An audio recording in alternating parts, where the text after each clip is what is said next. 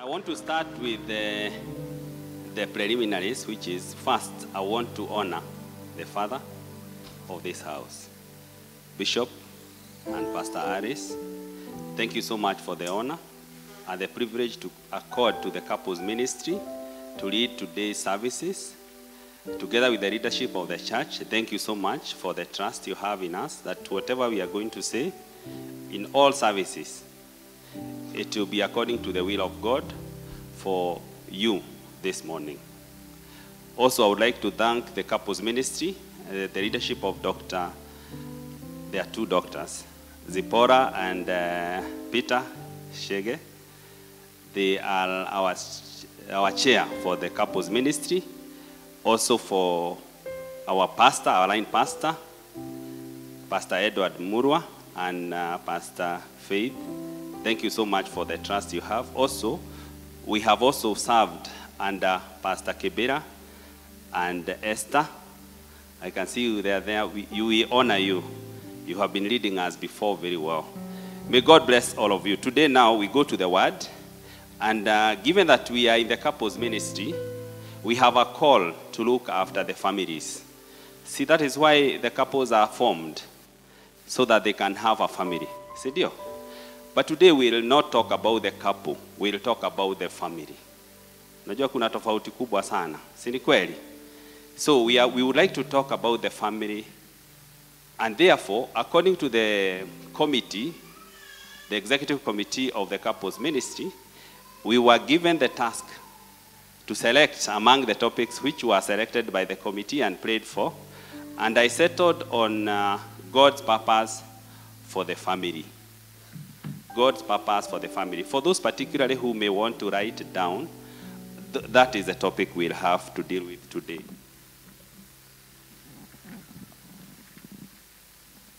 Some of you may ask why I have 3 devices. One is handwritten. The other one is a small phone. The other one is a bigger one. I will want to explain. One is that just in case the power goes, it is here. the other one is the one I'm using now. But the other one, it is the Bible. So when I'm told lift your Bible, if I lift this, just know it's my Bible. So at least I've explained myself. Now, we need to go to the word, and I would like to ask ourselves. Look at your neighbor, don't ask them any question, but look at them and ask yourself, what is a family? Don't talk to them, just ask yourself, what is a family? And there are many definitions of a family. Si ni kweli? If you go to the court now, si unajua ile koti? If you go to the court and you are looking for them to define for you a family, they may define in a completely different way than if you come here to church. Ni kweli? More so, if you go to Pastor Dan and Rosemary, you are my friends also, so I'll use you also. If you go to their home, you'll find that they also define family differently. Why do I say this? Because in their case, the family is a relationship by blood or marriage. And that includes both nuclear and extended family. If you come to DCIK, I want to use my pastor.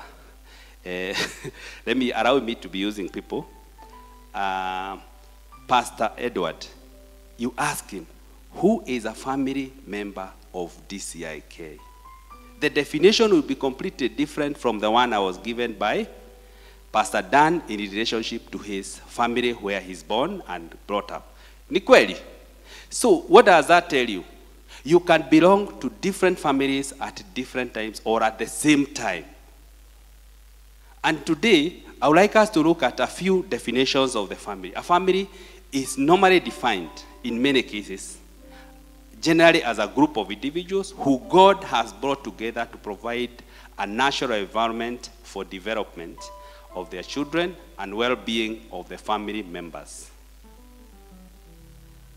Ask yourself, who are the children in DCIK if you use that as a family? Si tumesema tumefanya definition mingi.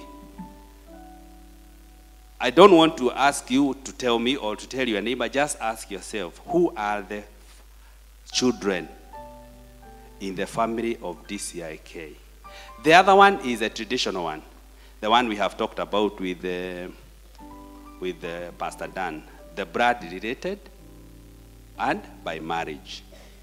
I don't think there is now the other one which you are thinking about when I adopt.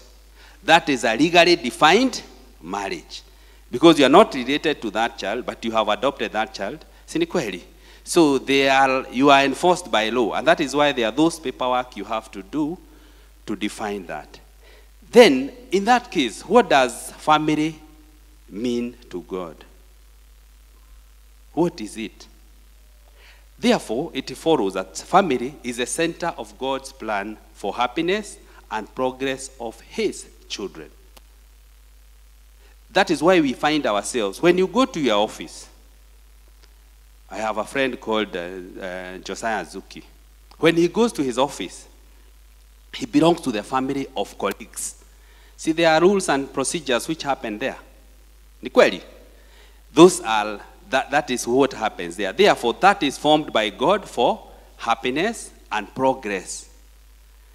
So God has designed the family as the first source of spiritual training, preparation for life. Also spiritual inspiration and motivation. See, ni kweli? So, and also for spiritual productivity. What does the family serve in God?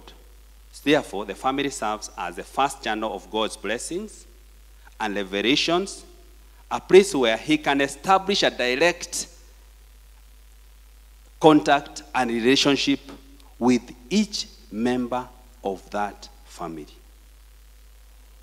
We can pause there and reflect. Do you have a direct relationship with the head of that family? Who is the head of the entire family? It's God. Sindio? And he has told us that he established it to have a direct contact and relationship with you. If I may take you back, you remember your parents. Si mnawajua? All of you where you came from. Did your parents love you? How do you know they loved you? One day when you are small, now let us go back behind, when Sarah, my friend Sarah, was growing up huko Maunarok, near some forest. And she delays to come back from the forest to fetch firewood. What would happen to that family that day? It will be in chaos because one of them is missing. Sini kweli? How would be that family? I keep on asking myself about the family of the prodigal son. When the boy rioted and he left, we'll talk about that at the end. But when the boy rioted and left, do you think the father and the mother were in peace? Even the brother, do you think he was also in peace? We will ask that question. Just hold that thought. Uifinye hivi, si ndivyo tunaambiwa na bishop.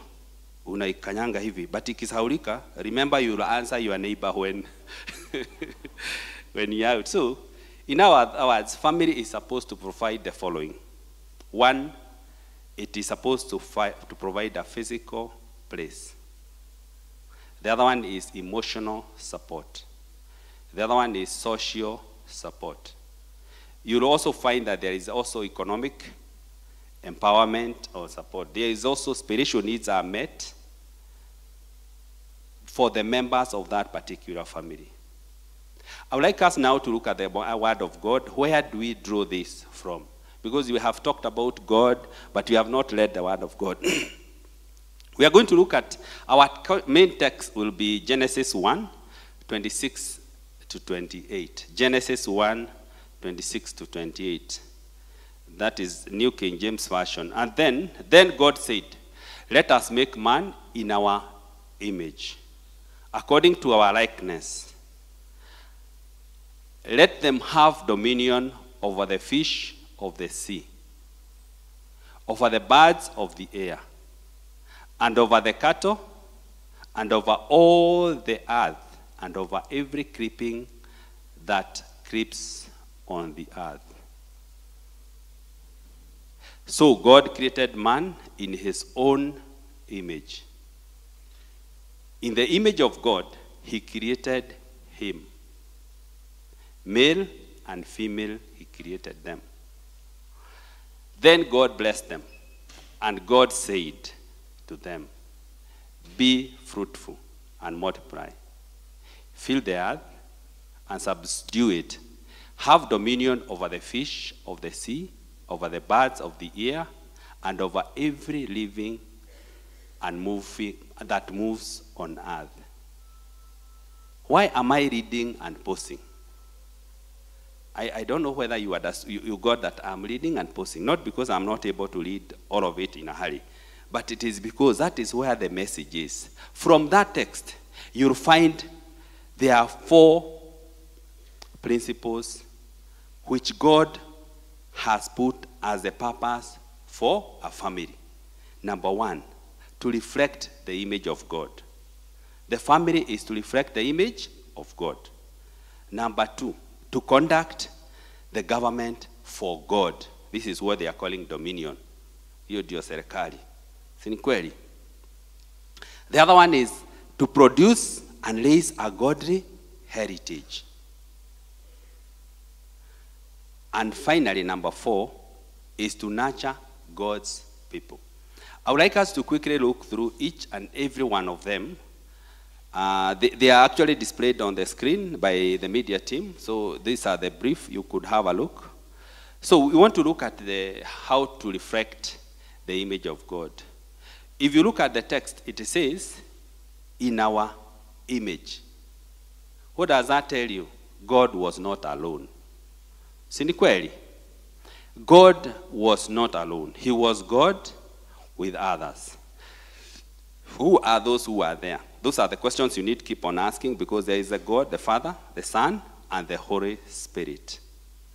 So after God created the universe, the earth, plant life, and of course, all animals, he created a new creation. This new creation is different because he formed, and also eventually, God himself breathed breath of life into man's nostril.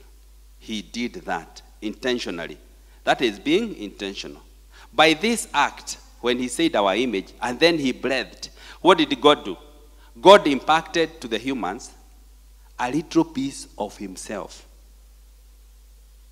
Have you ever considered yourself, you are a piece of God? Now this time around, I'll allow you to talk to your neighbor.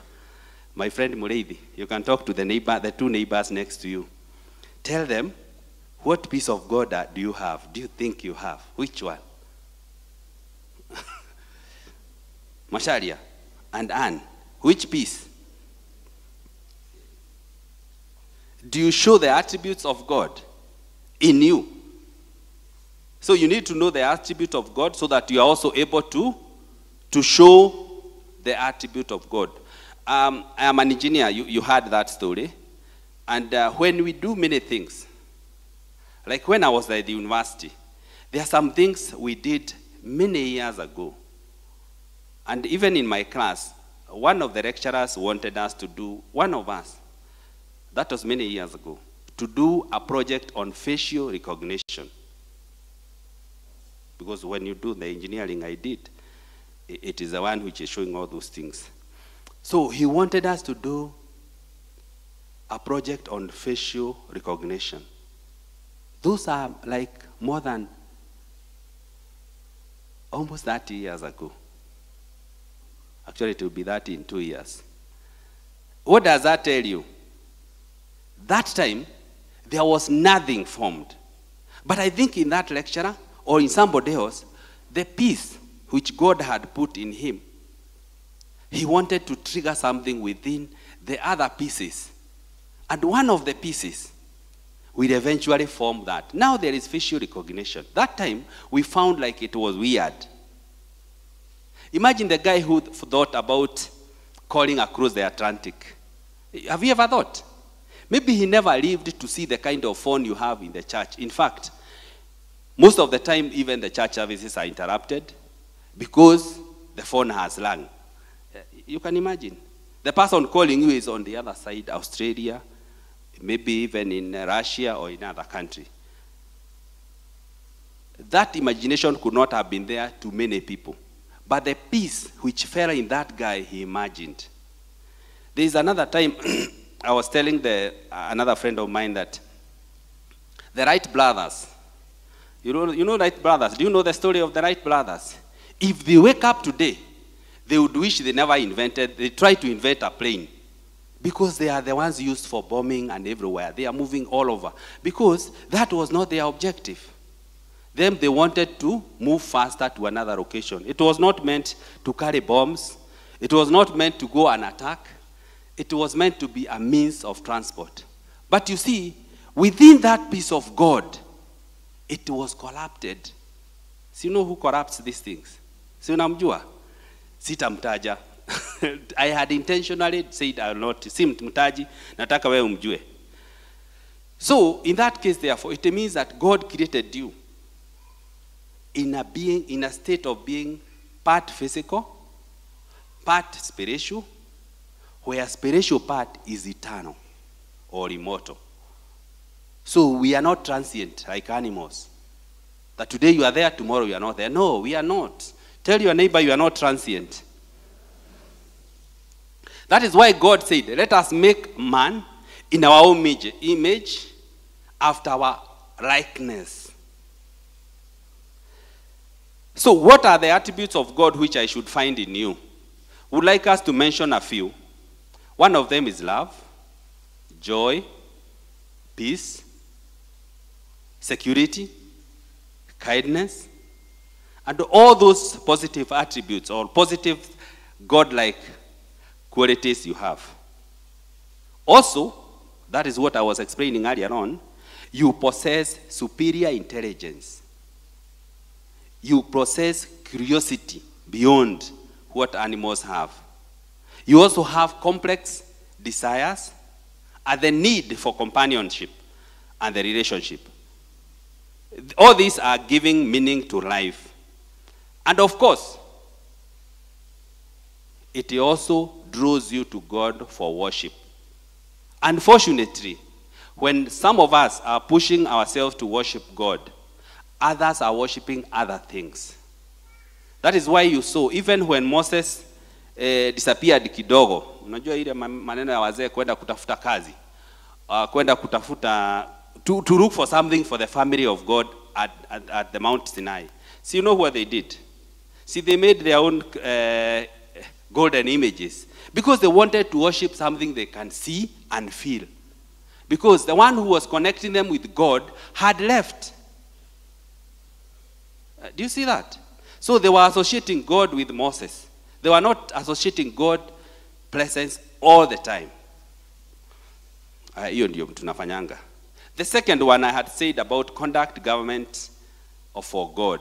That they rule and have dominion and subdue. So you are supposed to operate on earth instead of God. Are you operating instead or with God? Or both? I leave you to think about that. Conduct the government for God, to have dominion over all the rest of earthly creation. So we can find this concept in Psalms 8:6 and also in Hebrews 6. You have made him, in Hebrew says, you have made him to have dominion over the works of your hands. You have put all things under his feet. You'll find that this is repeated many places. So human beings possess the image of God and many God-given attributes, as I said earlier on, or abilities, and are only creation on land capable of having dominion. We have seen that the lions try to go and carve out an area where they will be eating the animals who live there. But most cases, you'll find that in that place they have carved, hyenas and many things else are there. They are dominating. They are not able to dominate the entire place like human beings. That is why you have seen that human beings are dominating everywhere, at the same time destroying most of the places. So, in order for God's creation, so we are supposed to build government, to maintain order. We are also supposed to develop civilization. This is also a piece of God within you, which is telling you this is the kind of civilization we have. Yesterday, I was listening to another mzee on something which was sent. He is calling himself Kanairo, mzee wa Kanairo. He was talking in Sheng. Is it Sheng or it's called Tebesheng? Where is my son, not Imano, there is another one which belongs to them. Steve, where are you? Oh, yes, he's there. He tells me about those things. He's also my son. You hear the sons are many that way. So, the man who was talking, actually, he's communicating something. In fact, he mentioned what they are calling 100 shillings now, what they are calling 200, 300, and I can see a lady who is attesting to that story. I don't know whether, if we live long enough, as our age, we'll hear what they are saying. If we don't, style up. Sini kweli? So we become friends more, Steve. So the ultimate object of God is having dominion, not to make man himself a God. I want you to note that. You have dominion not to make yourself a God.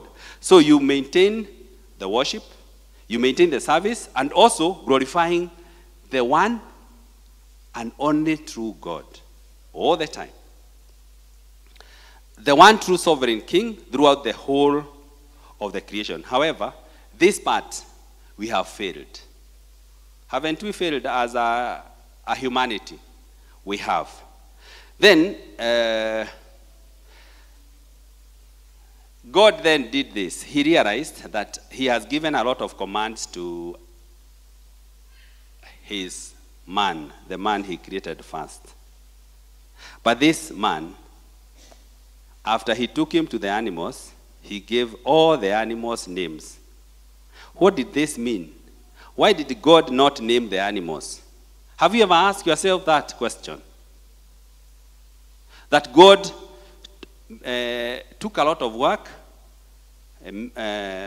creating the entire world and all the animals. But then he creates one being and takes him there and tells him, whatever you call them, they will be. What does that tell you? This is authority. Whatever you name, you have authority over it. Do you know that? That is why ukipata watoto unawapea jina yako. Ama ile unataka, si ndio? You will have authority over those children. So, but God realized these are not fit. So in Genesis, he said we need to help, to make a help fit. Help fit. Maybe we can get Genesis 2:18, sorry.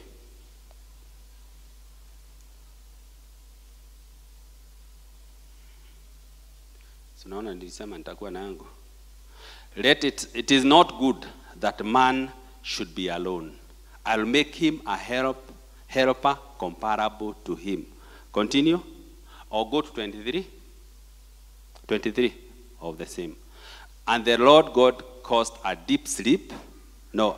And Adam said, this is now bone of my bones, and flesh of my flesh. She shall be called woman, because she is taken out of man. Who named the woman? Who named the woman? Then there is a different connection between the woman who was made out of the rib and the animals. Do you see the connection? He is part of the family. Family of Adam.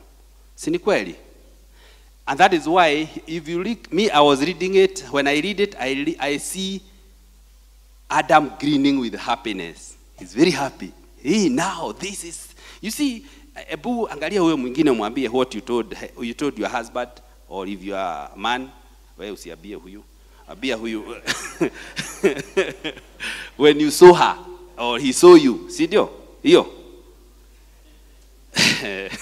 So the woman was created with the concept of marriage and family, and that is where the family began. So, to be fruitful, it was meant to fulfill the command of being fruitful, provide support, of course, domesticate the man, because the man was in the animal world. Only the woman who would domesticate this animal. Unajua alikuwa amezoea ile wanyama. So ladies, can you clap for yourself? You are doing a good job. This guy, Anne, he was living with animals. That one. You are the one who has domesticated him. Huyo ni rafiki yangu anaitwa Peter. Ni kweli. So it gives us, that is where we got the first perspective on civilization. So the woman is the one who came with civilization. See, ladies, munge shout vizuri sana. You are the one. Man was not civilized. Did you see that story? I don't know whether ladies can hear that story. So every family has a specific God-given calling and the purpose to fulfill. And some of the purposes are, of course, there will be specific qualities which, for you to achieve the purpose for God. One of them is love, acceptance of others, placing a high value to life, self-esteem, security, all those, including justice, because our God is just. I want to go to number 4 because I can see my time is doing very well. This one I will not talk so much, but you see that we are to produce and raise a godly heritage, multiply and fill the earth.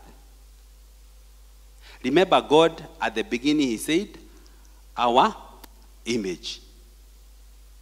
Sinikweli. So therefore, what are you going to fill and multiply the earth with? The image of God. Tuko pamoja? You are filling the earth with the image of God. So one of the most important purposes of that is to raise a godly heritage that is God-fearing, morally mature, economically sound, spiritually filled, righteousness working, and God-worshipping. Of course. Then concentrate on building the character. So you'll find that in Genesis 12:3, it says, in thee shall all families of the earth be blessed. This is the channel where the families of earth are blessed. Tuko pamoja watu wangu? Are we together? The ultimate purpose of the family, of a righteous family, is to bless all the other families on the earth. So if you find yourself cursing others, you are not doing what was meant to be. Angalia mwenzako mwambie, what do you bless? Don't allow the answer to come back. Because some people, you may not want to bless them, but God is calling you to. So he has granted an eternal purpose and life-giving ministry for every family. It is both eternal and life-giving. So if you find your family is not life-giving, or it is not leading to eternity, and remember, the family we are talking about is not just that nuclear, it is not just the extended, even those other families you belong, the ones for legal, the ones which are like this one here, the family of God. And like now, I want to ask you a simple question. Why didn't you go to full gospel in the morning? Are they not a family of God? See, they are. But you belong to the nuclear family of DCI. That is why I never go to Sam's place. I know where the parents of Mama Sam stay. I never go there. I always find my way to my rural home. Sini kweli? The same happens to all of you. So, even if you belong to the bigger family, let us start building the smaller unit for the good of the society. As long as the smaller unit has the heritage, then it follows. Even the country will be in peace. Even the judgments will be fair. Even the accusations will be correct. And of course, there will be no accusations because you will not be going out to do what is wrong for a family member. As long as you know he's a family member, will you do it? So, what has caused us to fail is because sin and selfishness, fear and insecurity, all these things have caused us. And in fact, we become self-seeking. So, what should love do? God has made us dependent on and dedicate a wholesome, positive, and loving relationship with interconnectivities. And God has designed a family as a safe zone. Safe zone. Like last time there were some Gen Z demonstrations, and Zimmerman was really affected at night. I never had Millicent run to Salome's place. She ran to the home. Sinikweli, because that is a safe zone. Even if Salome's house was next there, even if she entered, it was a short shelter. And she was not even there. She was there physically. She was thinking about Keith, thinking about Pastor Kaunda. Are they safe? Sinikweli, Pastor. Why? Because the family is a safe zone. And that is why God has put you to make it safe. Are you making yours safe? So God has tried to call us back to himself by, he said in John 3:16, which can be placed up. This is a call we normally use as Gideons with Papa Sam here. I don't know how many others belong to the Gideons ministry, where we give out Bibles. For God so loved the world that he gave his only begotten Son, that whosoever believes in him should not perish, but have everlasting life. So we should stop pursuing things like money, piling possessions, because those shows that you have rejected or you have moved out of, or either you are rejected in a family. And therefore you are seeking solace elsewhere. You remember the story I told you, I'll tell you about? That boy, the prodigal son, he was following many other, he was looking after his insecurities. He had a lot of mistrust for the family. Maybe he thought if the father dies before he can give him his inheritance, the elder brother will take away all of it. You know that story? Let us. Now, in conclusion, I would like to say this, that the man and woman were to be stewards and shepherds of God's world. I like the sermon of last week on stewardship. And there are a few things I picked from it, which I want to say. This is Matthew 25, so we will not look at it. This is understanding that God is the ultimate owner, and we are just stewards for the people who belong to him. I don't know, mmeshika hapo. God is the ultimate owner. So there are the things I captured. One of them is that one of the stewards is that we are stewards to know the children belong to God first. They are not yours. You are just a steward. So even where you find yourself, the ones who are looking after you, they are steward of you. Meshika. The other one is that steward must know the master. So if you want to steward your own family, please come to God. Accept Christ. Then you'll be able to steer his own creation. You are not supposed to know God from a distance. You must be there. Steward will be held accountable by merciful maker. You'll be held accountable. It's like when you have gone astray. Or let's use a simpler example where you could understand. If you find your child has a boil, what do? Si unakatanga unatoa ama unampeleka hospitali. Na ukimpeleka hospitali unajua atafanywa the same. Atakatwa na itole. Do you do it because you hate that child? It is not that you don't want him to feel pain. You want him to get well. It is out of love. And that is why you'll find some of these things will happen because of love. Then finally, the stewardship must let go. Given that you are servants and you are stewards, you are supposed also to release them to the world. So our Heavenly Father is the ultimate or the organizer. Actually, the family of God is organized the same as a nuclear family. And that is where now I come to the story of the steward, the prodigal son, so that I can finish. I had asked the media, they will put it up. We want to look at Luke 15. Media, so that we can add about the prodigal son. So what we want to say is that if you are a sinner, someone has sinned, you become spiritually lost. Angalia nipa, umwambie, you are spiritually lost if you are a sinner. Najua nyinyi nyote myokoka. And someone has to return. He has to return to where? To the family. Which family? The family you belong to. Which is this family? Remember, one of the things I want you to remember is that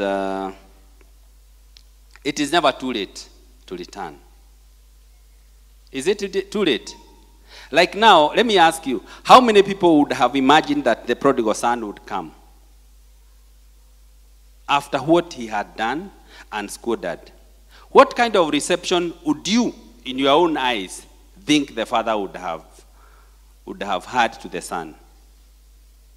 It would have looked otherwise. But this Father, who is our God, he is waiting for you. I would like you to ponder within yourself and ask, am I a prodigal son? Am I doing what the family is supposed to do? We have talked about the family. Sini kweli? So today I would like to call out people who want to be restored with Christ. Anyone among you who want to be restored by accepting Christ, you are running to the Father.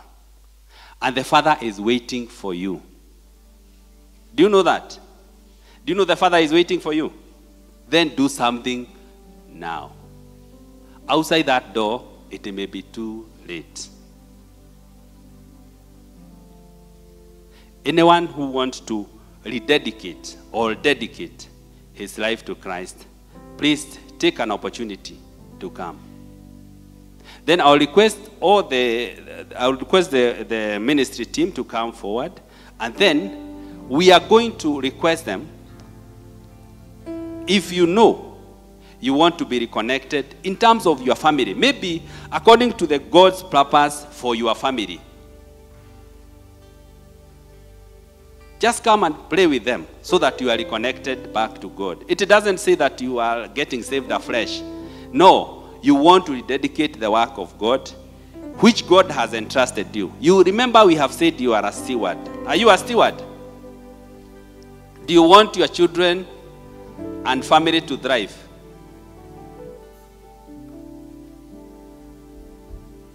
Okay. I would like to ask Pastor Murwa.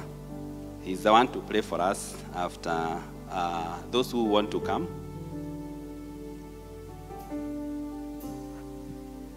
I like the church, Bishop. People are not, they are following the four.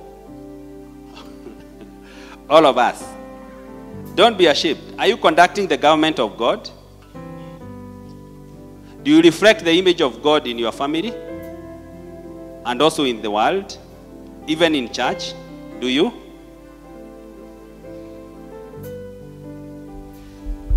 The other question I want to ask you is, are you raising your children as a heritage? Are you multiplying the peace of God in the right way? Remember, you have a peace of God in you. We are calling you, all of you, who would want to come out to be empowered? Are you nurturing God's people? And those are the people who are entrusted to you. Are you blessing more or you are cursing more?